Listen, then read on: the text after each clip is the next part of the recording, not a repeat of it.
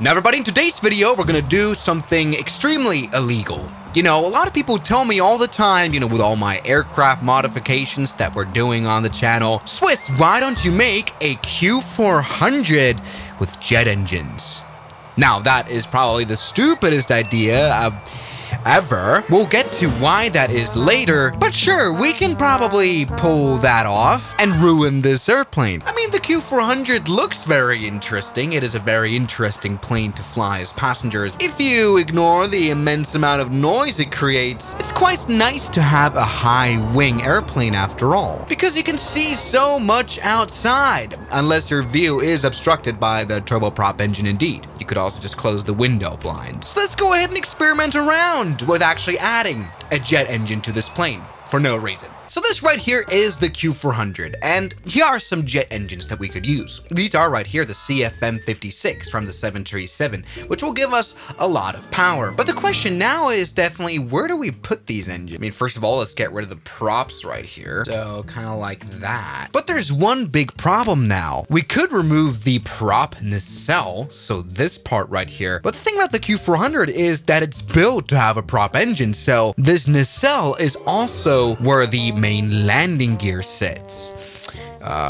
until it falls apart. So the only way for us to actually mount jet engines properly is on top of the wing. So we would have to keep this nacelle part. So I could, I could just lower, there we go, the jet engines and put them on top of the wing. That's literally the only option to make this work. So good. What I would probably do next though is maybe try and make this nacelle right here a bit more streamlined. After all, here are still some turboprop bits that we could just get rid of. All we need to do is make sure this thing still holds the landing gear, of course. So here's kind of what I had in mind. Look, kind of like that. So that is a bit more streamlined and will house now our landing gear. Yes, this is a very unpractical design, but it's kind of the only way we can at all make this work. Now, of course, it's about time to get to the actual engine modeling here in the flight sim, and that's going to be probably a bit of an issue here. So we're adding these jet engines right here. This is going to be very interesting. I think we should be good now. And I really hate it, actually. Either way, let's see if it flies. That's a good start. All right, so welcome on board our extremely powerful version of the Q400. Now, the CFM engines are very powerful indeed. In fact, we've massively overpowered this airplane, and it looks overly stupid as well. Good. So let's see if I can turn on the jet engines of this plane. This isn't very realistic. I don't know, the Q400 actually, so the circuit breakers even work. Either way, let's see if I can turn on these engines. Generally, I have no idea. Select engine number 1, select start. Oh, yeah, that is on. That is hilarious. Ladies and gentlemen, engine number 1 is running. Good. Let's turn on the other engine as well. Let's do it. Yes. Wonderful. That works.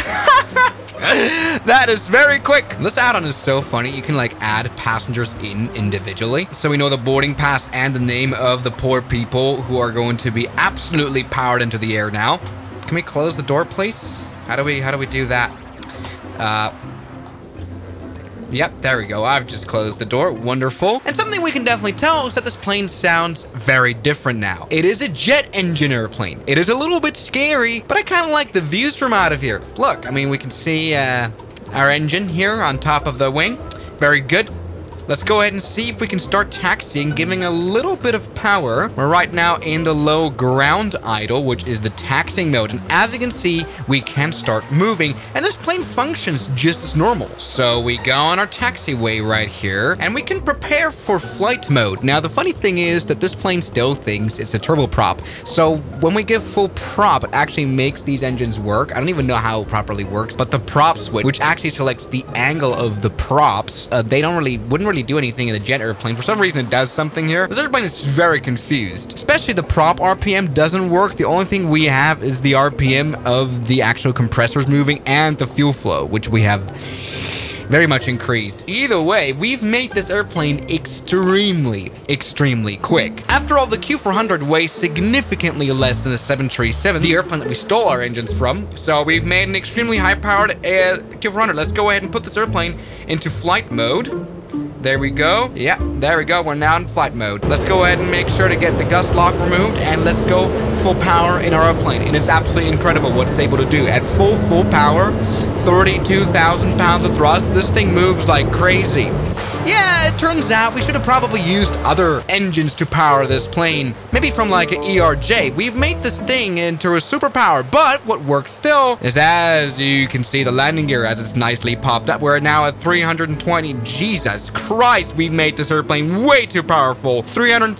Yes, we've created the best airplane in the world. Look at that climb performance. If I let go of the yoke right here, we can climb at this rate without any... I mean, the Sky King would have loved this. Look at this. We have made this airplane way too powerful indeed. Now, granted, we have given this plane a flight time of only 1 hour and 30 minutes at max with these jet engines on, but we're able to be so fast that it really doesn't matter. Look at that. Yes, wonderful. We're now already at 20,000 feet, and we're climbing even higher. We have made the Q400, normally a relatively slow and sluggish airplane, the most powerful airplane in the world for no reason.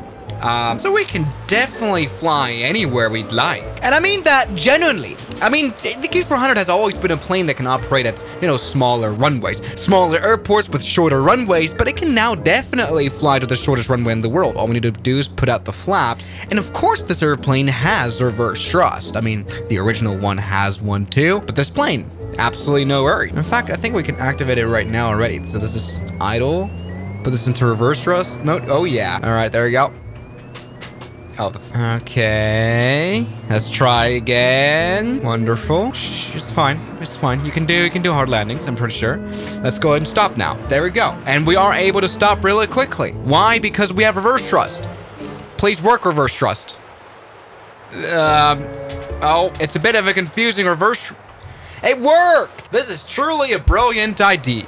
Oh. No, actually, this is an extremely stupid idea. By the way, this is how you pull reverse thrust. It actually does stop very quickly. No, I mean, we kind of ruined the existence of the Q400. It's supposed to be a turboprop airplane, and making it a jet airplane would not improve it. There are positives to actually having turboprops. For example, they are actually more efficient on shorter routes below 200 nautical miles, and also they offer more versatility. Also, they're extremely more cheaper to operate because the maintenance is not as hard to pull off as in comparison to these multi-million CFM56 engines. This is why airlines use it, and putting jet engines onto this thing basically makes it no better than like a CRJ or an ERJ 145 or something. This is a pointless thing because the whole point of having a Q400 is these turboprop engines. I mean, this airplane otherwise isn't very good in comparison to modern jets. We have a relatively old, cramped cockpit with not a lot of automation or any systems that are extremely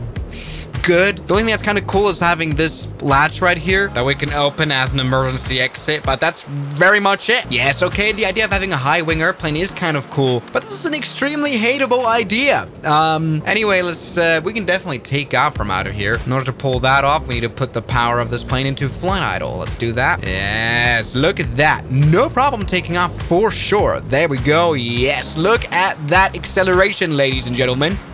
Yeah, we probably don't even need half the power to properly fly this plane. We could fly this thing on like 50% power and we have enough to get us both into the air and out of it. But hey, we've made this airplane significantly faster, but we've also made it worse in a sense. So good job there. So everybody, we have definitely not made the world a single bit better today by adding these jet engines. The only advantage I see with the Q400 having these engines is maybe so that broken propeller pieces don't crash into the cabin when the landing gear collapses once again. Other than that, this is pretty poor. Let's go ahead and land. We're really fast. These engines are so powerful, it's hard for this airplane not to go fast. So let's see if we can do a landing. Maybe a smooth one.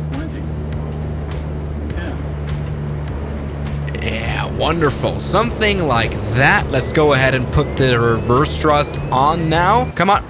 Yeah, there we go. That's what I like to see. Now, it's hard to figure them out. There we go. Now we can stop. And look at the stopping power on our reverse thrust. Pretty incredible, huh? Yeah, this is not in any way better Great job, Swiss. So everybody, this is a lesson that we shouldn't reinvent the wheel all the time. So thank you very much for watching this video as I put the window blinds down, and I'll see you guys tomorrow. As always, good night. And a special thanks goes out to my members, my supporters: Guns Killer, R27, James Duram, That Dude, Anime Gods of Gaming, Derek, Insider Plane, Nishijutsu Finder, Professional Jamal, Ryland Williams, and New the York. You've got beautiful names.